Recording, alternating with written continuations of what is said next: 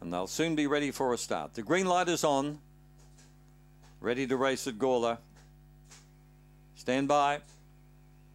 They're off. And toward the outside, Dolly Joe was the first to break the line, as cleared out early from Belle Tyson. Showing good early speed was Debonair Lass, and further back in the field then Per Se. In that bunch was Roscommon Flyer, making good ground out wide, Blue Blaze. And a long way back in the field then was Blackpool Ivy. Coming to the turn, Dolly Joe was a mile in front, and Dolly Joe goes on to win from Belle Tyson. Third was Blue Blaze, fourth home Roscommon Flyer. They're followed by Debonair Lass. Further back on the race then was Blackpool Ivy, and last in was Per Se. 22-9 all the way, Dolly Joe. 6, 7, 3, and fourth will be 4, Roscommon Flyer.